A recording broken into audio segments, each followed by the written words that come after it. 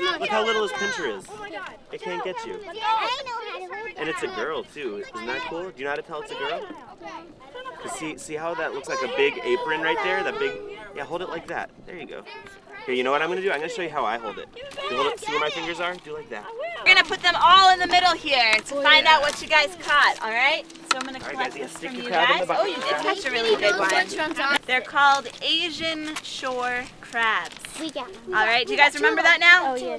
All right, so does it sound like they've been in Rhode Island for a very long time? Yeah.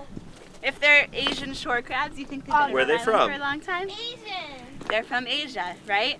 So if you guys think about, if you look at the clothes that you buy, and if you look at the shoes that you buy, where does it say that almost everything is made that we get from other countries right now? And is China in Asia? Yes. All right. So right now, we trade with Asia a whole lot. So how do you think these Asian shore crabs may have gotten here to Rhode Island? Might have swam. What do you think?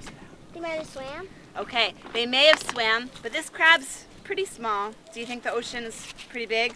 Yeah. So that would take a really, really, really long time and a lot of effort. So they didn't swim here. They got here another way. What do you think? By ships delivering them. Good. So on those same ships that we get our clothes and we get our shoes and we get our cars, these crabs have been able to stow away on the bottom. And they're not always big crabs like this when they do that. A lot of times they'll be little teeny tiny babies, so small that you might not even be able to see them. Or they might be eggs. So when they come over here, they drop off all the goods off of those big ships, and then they also dump out some of the water that came from Asia. And in that water that came from Asia are all the little eggs and all the little teeny tiny babies of these types of crabs.